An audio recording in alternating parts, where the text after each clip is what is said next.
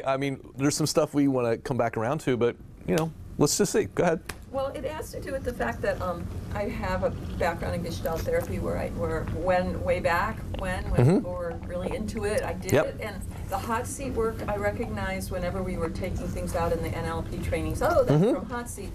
And then the dream identification you do in Gestalt is deep trance identification, where you become every object in the dream. Yep. And so I recognize that those two techniques are part of what Perls was working with. Well, do you know what his background was? No. He was a hypnotherapist. He was a medical doctor, but his background was hypnotherapy. He was a clinical hypnotherapist. I didn't know that. Okay, and so, well, I guess that answers my question. See, what he did was he essentially externalized processes that were more internal processes. So he did parts work by having people talk to the part out here.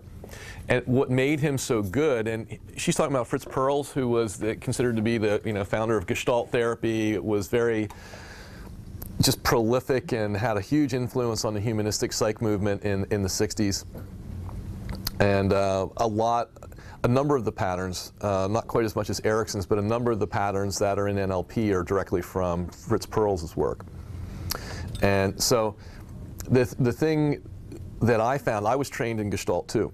So I was initially doing behavioral stuff, and then I learned Gestalt, and then I became a family therapist, and it was really with Gestalt and family therapy is what led me to hypnosis, because all these people that were the top people, like for family therapy and stuff, all studied with Erickson. And then, you know, with the Gestalt people, most people never knew when Fritz Perls would say, okay, switch chairs. They never knew what he was sorting for that would let him know. They just thought, oh, he's done taught, you know, the person has said this piece and now switch. No, he was calibrating to different states. Okay.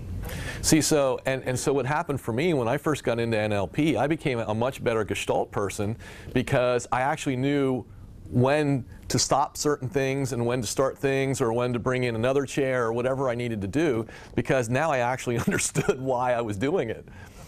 You know, and I was calibrating, and I could see, oh, they're not in the right state, so don't let them sit in this chair over here because they're not out of this state over here.